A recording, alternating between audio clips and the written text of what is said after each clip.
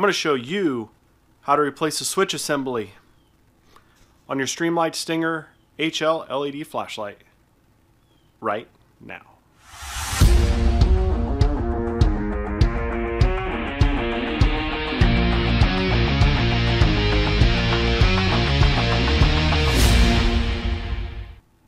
Thanks for tuning in, everybody. Today I'm going to show you how to replace the switch assembly on a Streamlight Stinger LED HL flashlight. But first, if you're new here and want to learn how to repair and maintain your vehicles along with other stuff to make your repairs easier, start now by subscribing and hitting the bell so you don't miss anything. Now, I love my Streamlight flashlight. The only downfall is, with me using it in the automotive field, that I have worn out the power button and the actual insert is gone. Oh, there it went. It turned on. But anyways, that's gone, and also I've managed to buzz the head. So today I'm going to show you how to replace pretty much the guts of this flashlight. Before we get started, make sure to take the battery out. Common sense, and it makes it a lot easier, but go ahead and take the battery out of your flashlight. Alright, the first thing is going to be the parts list.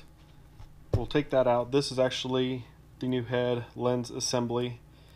You can buy a new one if you want to. I broke mine, so I'm replacing it, but also if you're going this far, this is not very expensive, so you can replace this as well. And all this comes in one kit. It's your actual LED board. Pretty much the brains of the flashlight is here. This piece, which goes around the LED, this is the back side that holds this in, plus the actual button that you press. And I'll put both these kit numbers down in the description, so if you want to purchase them, I will send you right to where you can purchase them. So for tools you're going to need, I use snap ring pliers. You can use a couple punches or a couple really small screwdrivers. It's your call, and you'll see why.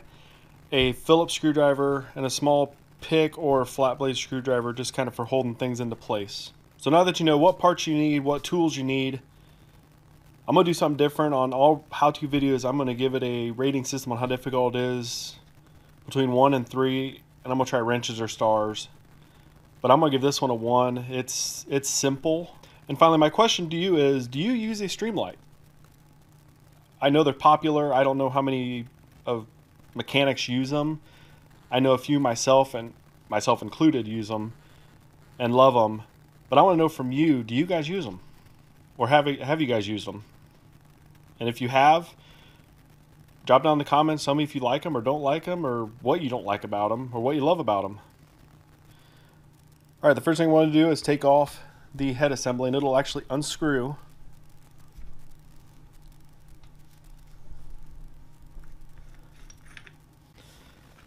Step number 2 is to remove the retaining ring that actually holds the LED assembly in, and there's 2 small indents right across from each other. You want to get something, either 2 punches, 2 screwdrivers, or this is where snap ring pliers come in. Get in those holes and then twist it counterclockwise, and that piece will come out. Alright, next step is you want to take out these 2 screws here that go all the way down into the assembly.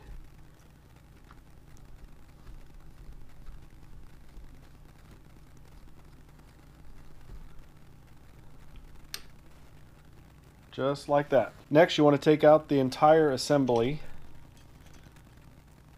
Just like that. Next up, you want to actually pry the old switch out. You can either push it from up here or push it down like that.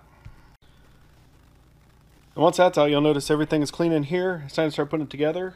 So you'll grab your new switch, and if you look at the back of it, there's one side that's raised and one side that's not. The raised side goes towards the battery pack. So it'll go in just like this. Reach in there and shove it up. Then you want to take your new LED bulb assembly and slide it down there with the actual switch facing towards that switch. Wiggle it just like that. Then you can always just press it and make sure that the switch is actually lined up.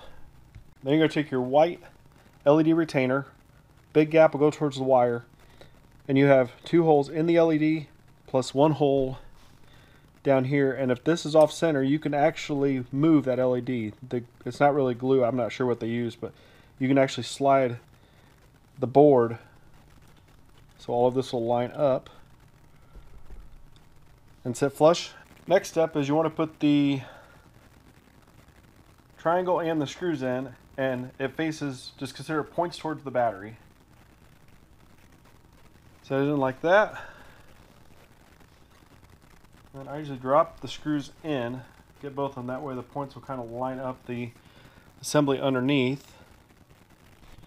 Then take your screwdriver,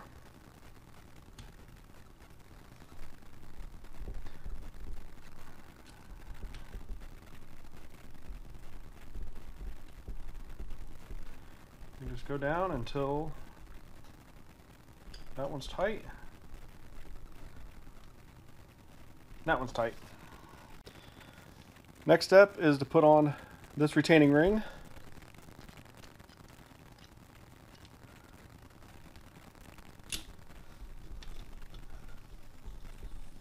And I'm not using any effort to run this down, as you can tell, because it keeps coming out, because you don't need much. It goes on real easy. Snug it up like that. And finally, the new head assembly screws on. Oop. Like so. Run it so that the O-ring is sealed. Just like that. Thanks for stopping by. Again, if you're new here and want to learn how to repair and maintain your vehicle, along with other stuff to make that repair job easier, start now by subscribing and hitting the bell. So thanks for tuning in, everybody. We'll see you next week.